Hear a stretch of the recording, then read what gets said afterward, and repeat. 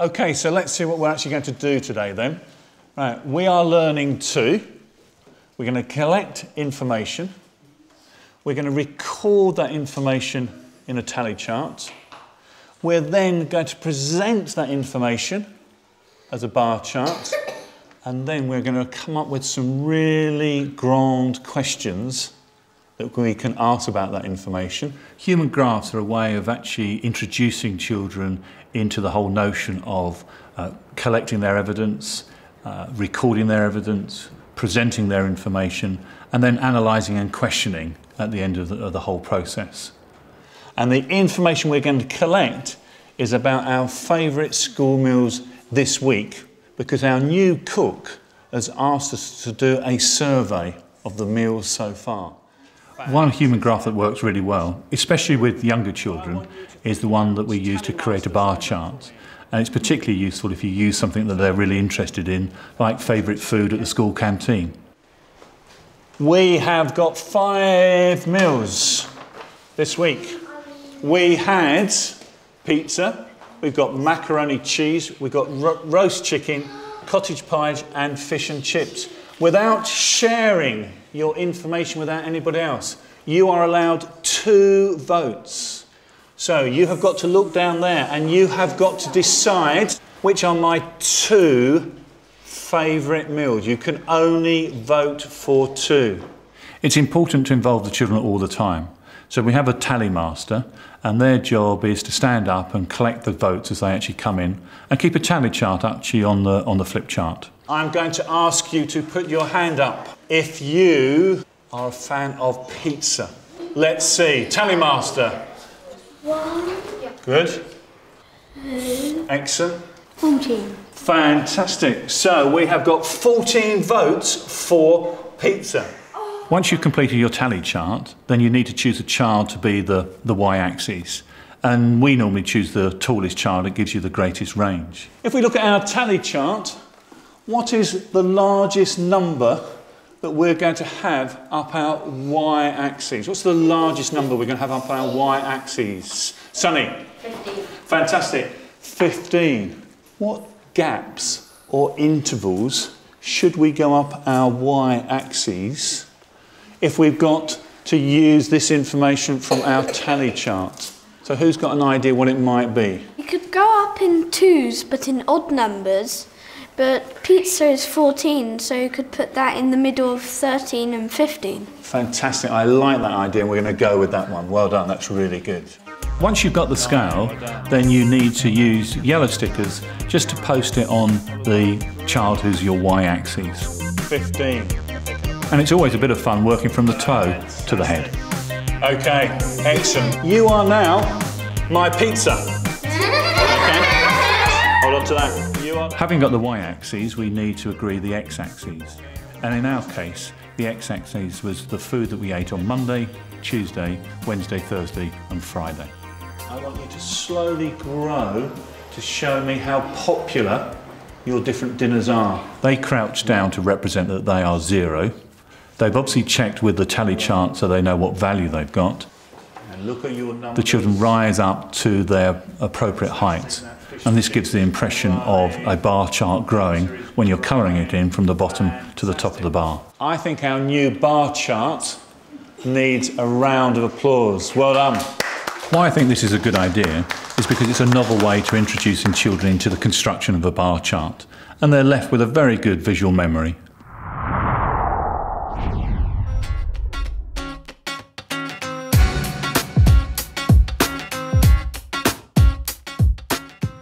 There's going to be 3 activities that you're going to be doing outside. We're going to get yourself into little groups in a minute. I'm going to show you some of the activities you're going to be doing, because I actually managed to... Olympic maths is a really nice way to be able to actually give the kids a reason to be measuring. And now they're just going to throw, try and get it as close to the target as possible. Oh, George did very well down there. If we were going to measure this one, which do you think you would use? At the beginning of the lesson, we recap things that they know. So we look at the rulers, we look at the intervals on the rulers, the difference between maybe a 30cm ruler and then a metre rule. We talk about which will be useful for the situations that they'll be coming into.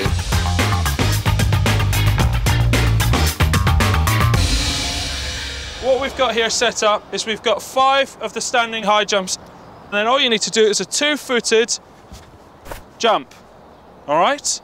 What you then need to do is you can use the ruler, so you'd be able to put it down up against the pole that you've just jumped and then measure accurately from there. We've got the throwing ones here, so you need to be stood at your base, which is here. You're going to take your bean bag and you're going to try and throw it as close as you can to the blue marker over there. In the target practice, they're probably going to be using the 30cm ruler because they're going to be getting a lot closer. 27.5 centimetres away. Whereas when they're doing the long jump, you'd hope that they're probably going to go past a metre, so they need to be using the metre ruler. So this is the standing long jump. You've got your white line here, which you need to make sure your toes are right behind. And then what you're going to try and do is you're going to try and bounce and jump as far as you can. All right, so you're ready? You're going to jump, and one of your group needs to put their finger where your furthest back heel is. Then that means you can pick up your ruler and then work out where you'd actually manage to jump to. All right? What do you think?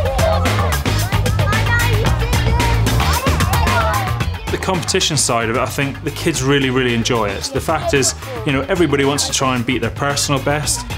Jump! And in the process, they're obviously being really accurate with their measuring because they want to make sure if it's coming to a very close final as to who might have jumped further, they want to make sure that they've got it absolutely spot on.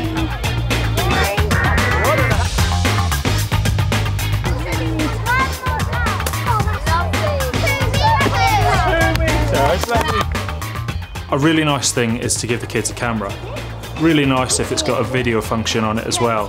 The children all of a sudden get you photographs, get you video, but from their perspective. It's them talking to their friends in the situation that they're in. Today, Annie did the high jump and her scores were 29 centimetres. Then I got 36. So all of a sudden, you're getting just a little bit more from the children because they're talking to somebody who they feel very comfortable with, and they're talking in the way that they do to a friend. Okay guys, so we've finished our measuring, we've finished our jumping and our throwing and all those things. What we've got here is we've got a Venn diagram, all right? At the end of the lesson, the children have got their information, they've got their data that they've recorded on the sheets. That data can be used for multiple things. It can be used to put into a Venn diagram to discuss what's been going on. It can be used in a bar chart to represent the data that the children have found. There are lots and lots of options that the children can then move on in the next lesson and use information that they've already gained. Yeah. Very good. I think this is a great maths lesson idea because it actually gives them a purpose. Rather than saying go and measure a fence or a paving slab, they're actually going out there, they're doing something they enjoy, they're working with their friends, they're talking about it, and they're coming away with some really, really good results.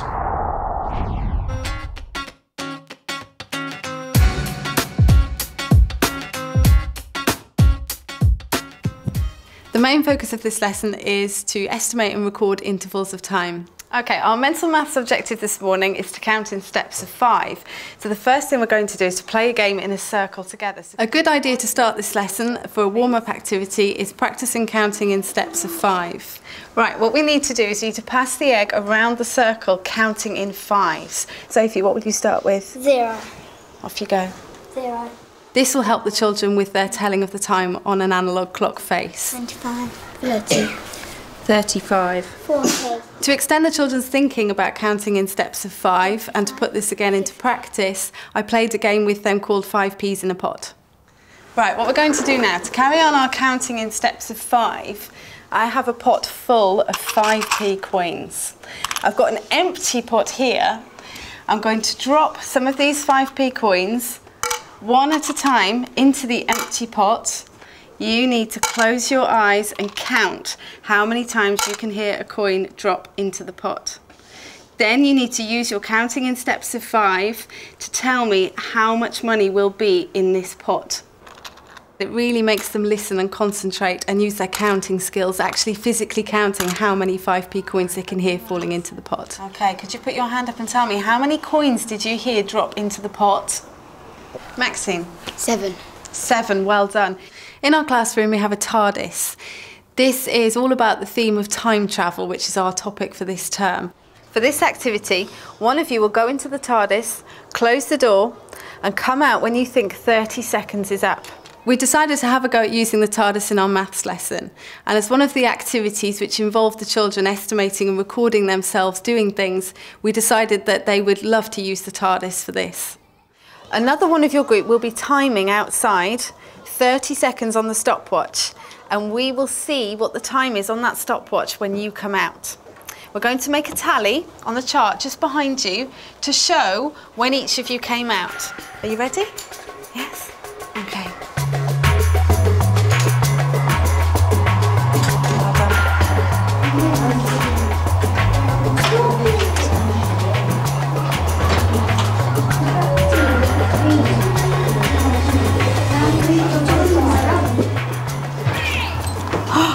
Wow, 29 seconds, well done, very close. So Michael, where do you think on the tally chart we need to mark it? Yeah.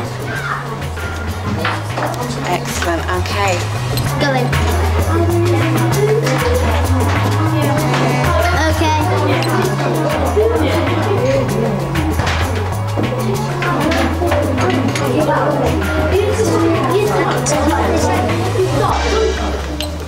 33 seconds. So more than 30 seconds. It's good to choose fun activities for the children to do, especially ones that will get them moving around. Ready, steady, go. How many times can you write your name out in 30 seconds?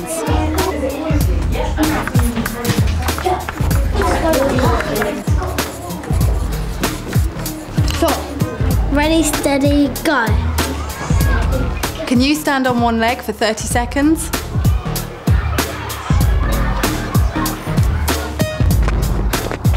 How many times can you jump in and out of the circle in 30 seconds? How many times can you bounce a ball in 30 seconds? I want to do my jump, Maggie jumping.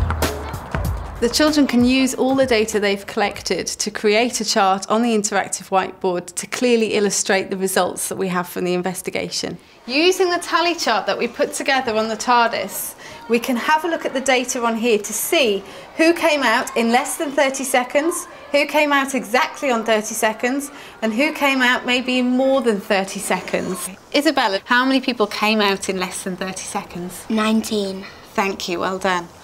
We can use our chart here to put on 19 people. So if we take this up, we can show there that 19 people came out before 30 seconds.